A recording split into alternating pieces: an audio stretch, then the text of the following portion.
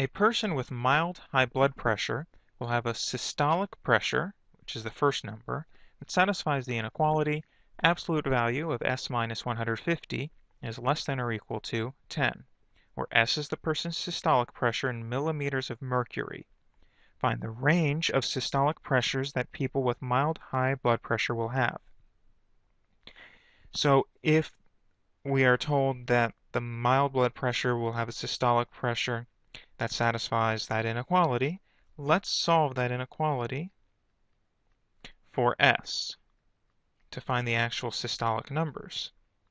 So since the absolute value of S minus 150 is less than 10, less than or equal to 10, that implies that negative 10 is less than or equal to S minus 150 is less than or equal to 10. Adding 150 to all three parts of the inequality,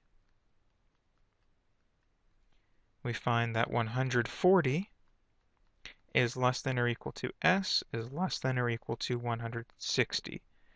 So the systolic pressure, so a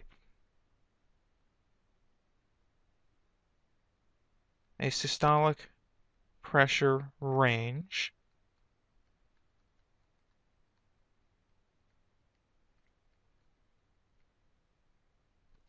of 140 to 160 inclusive indicates that a person